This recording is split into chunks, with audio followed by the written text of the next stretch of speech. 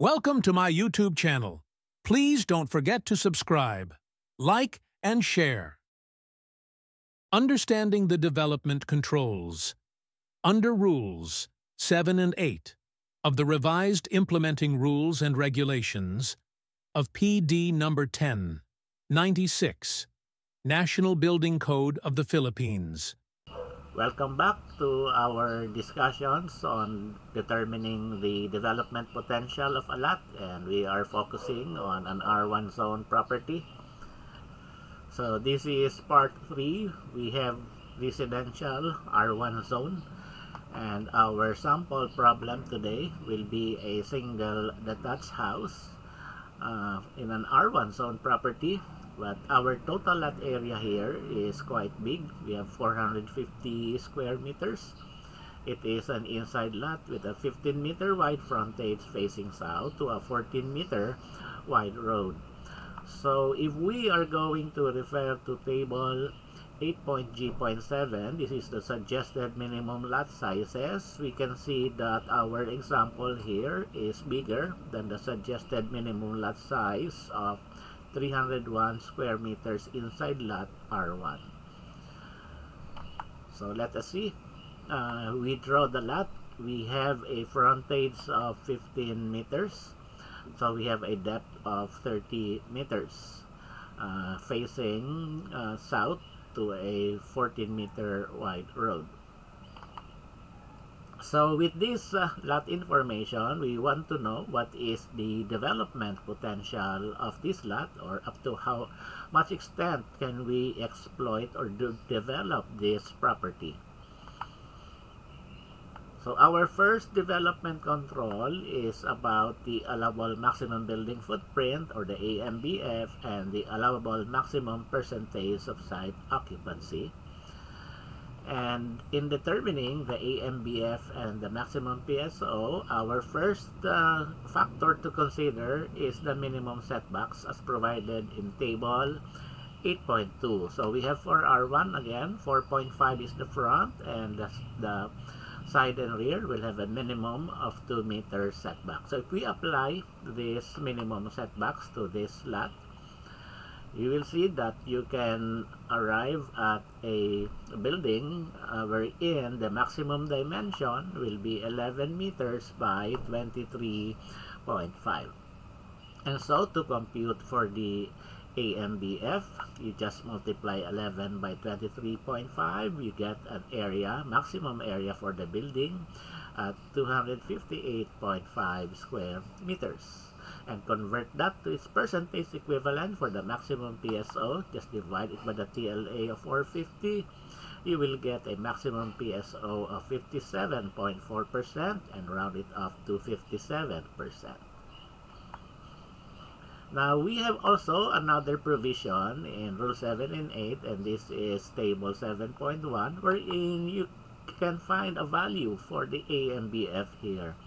So the AMBF here is expressed as a percentage of the total lot area. And for an R1, and that is without firewall in an inside lot, the AMBF is equivalent to 50% of the TLA. So our maximum PSO is 50%, and our AMBF is 50% of 450 square meters, will give you 225 square meters. So the rule is to compare and get the most stringent. So looking at these values which we derived using the minimum setbacks and using table 7.1, we can see that the most stringent here is based on table 7.1. So our final value now for your maximum PSO is 50% of the TLA, and your AMBF will be 225 square meters. So that is now our AMBF and the maximum PSO. So if it is smaller, it means that your setbacks can be bigger than the minimum setbacks. So after determining the maximum part of the lot that can be occupied by the building, we can now go into determining the remaining part of the lot, which is the open space. So we have the allowable minimum total open space within lot, or the minimum TOSL. We also have the allowable minimum unpaved surface area, the minimum USA. And also we have the allowable maximum impervious surface area, the maximum ISA. And lastly is the maximum allowable construction area, or MACA. So let us start with determining the allowable minimum total open space within lot. As provided in Rule 7 and 8, it says that the minimum total open space within lot are portions of the TLA, or the lot that is not occupied by the maximum allowable PSO. So what we do is just to deduct from the TLA the AMBF and the maximum PSO values that we have derived earlier. So our TLA is 450 minus the 225 square meters will give you 225 square meters also, minimum TOSL, and 100% minus 50% will give you 50% of the TLA as your minimum TOSL. Now we go to another reference for the minimum TOSL, and this is table 8.G.6. It says here that for an R1, of course that is without firewall, in an inside lot, the minimum TOSL is 50% of the TLA. And computing that for that, it will be the same as the values that we have derived earlier. 50% of 450 square meters will give you also 225 square meters. Continuing with the computation for the open spaces, we have this portion for the allowable minimum unpaved surface area, or the minimum USA. And the reference for computing for this for an R1 zone property is that the minimum USA will be equivalent to the area of the front yard using the minimum setbacks. So we only have to multiply our minimum setbacks of 4.5 with the width of the lot, or 15 meters. That will give you the value of the minimum USA at 67.5 square meters. Or in percentage, that will be 15% of the TLA. Now, the other part of the open space is the allowable maximum impervious surface area, or the maximum ISA. So to determine the maximum ISA, we make use of the area of the side yards and the rear yards using the minimum setbacks as the reference. So we have for yard 1, that will be equivalent to 2 meters times 23.5, that is 47 square meters. The other yard will also give you the same value, 47 square meters, and the rear yard will give you a value of 30 square meters. So if we add all of those three, will give you a total of 124 square meters, and just divide it by the total lot area of 450 will give you 27.55%, rounded off to 28%.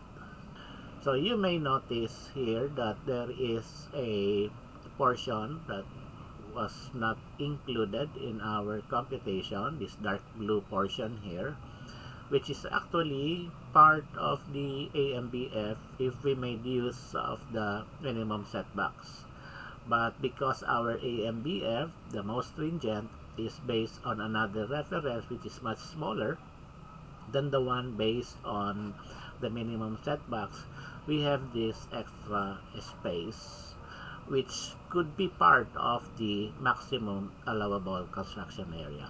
So we compute now for the maximum allowable construction area.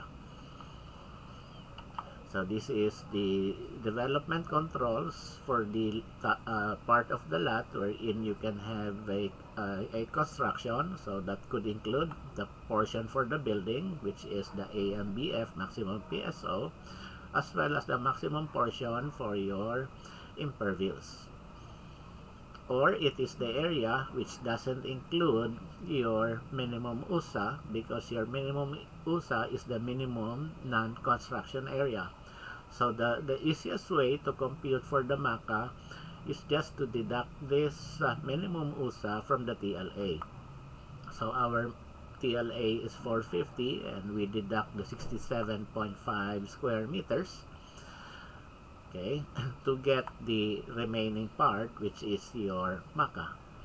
So you will arrive at a MACA of 382.5 square meters, or an equivalent of 85%.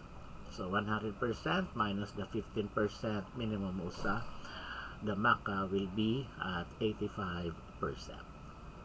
So if we are going to summarize the development controls that are taken at grade level, we have this, the AMBF at 225 square meters, 50% maximum PSO, and the corresponding minimum TOSL is 50% also, 225 square meters. Our minimum USA is 15%, representing the area of the front yard, at 67.5 square meters, and our maximum ISA is 28%, or 124 square meters.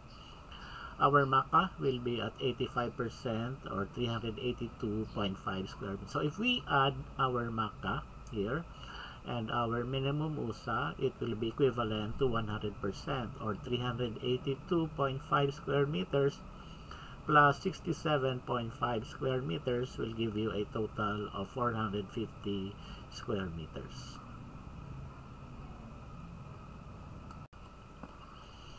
So we now go to the development controls with regards to the floor areas of the building. So we have the allowable maximum gross floor area and the allowable maximum total gross floor area.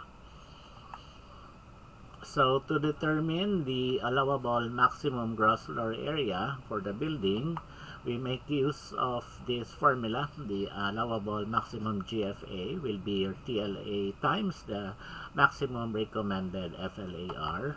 For R1, we have 1.5 is the designated FLAR. So again, if you have a zoning ordinance that will prescribe a much restrictive or much lower FLAR, then you have to follow the more restrictive provision. So here, we only have to multiply our TLA of 450 times this FLAR recommended of 1.5 will give you 675 square meters. This is for the allowable maximum GFA. Now to compute for the allowable maximum TGFA, we have our reference is table 7.1. So for an R1, look, that is an inside lot, the maximum TGFA is 3 times 50% of the TLA. So the 3 represents the building height limit, the number of floors, times 50% of 450, or the AMBF of 225, will give you a maximum TGFA of 675 square meters. So if we compare this with the maximum GFA earlier, it is the same value. So another way to compute for the allowable maximum total gross floor area is to base it on your maximum GFA. So we have this table 7.G.2. This is the conversion table. We can convert the value of the GFA to the TGFA by multiplying whatever GFA you have to TGFA by these conversion factors. So for R1, we have 1.5 as the multiplier. So our maximum GFA, which we have derived earlier, is 675 square meters, and we multiply that with this 1.5 multiplier. So our maximum TGFA therefore will be 675 times 1.5 will give you a value of 1012.5 square meters, which is higher than the earlier computation for the maximum TGFA. So if we are going to compare now the development controls on the different floor areas of the building, we have for the maximum GFA at 675 square meters. Our maximum TGFA based on table 7.1 is also 675, and our maximum TGFA based on that conversion table 7.G.2 is 1012.5. So between the two maximum TGFA values, the more stringent is the one based on table 7.1.